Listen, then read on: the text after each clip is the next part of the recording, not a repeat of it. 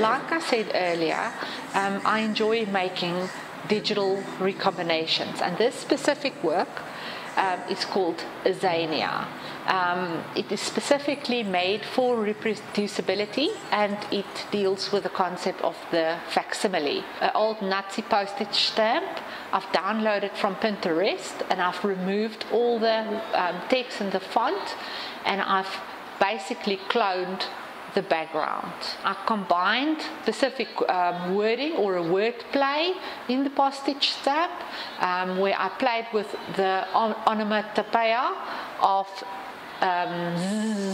meaning sleeping, and specifically this work deals with the African utopian concept called AzaniAinazA.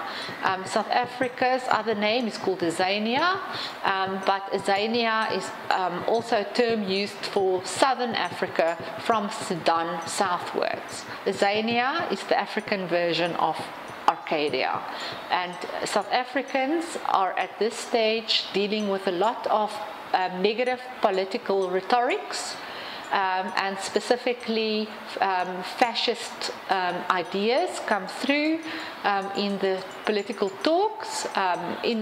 We are still in our early days of democracy. We are maturing now, but it's a very, very slow process. So I've played with the idea of a wordplay of the word AzaniAinazA. This work, I've downloaded the font, the propaganda font. The whole work consists of elements downloaded from the feedback flows of the World Wide Web.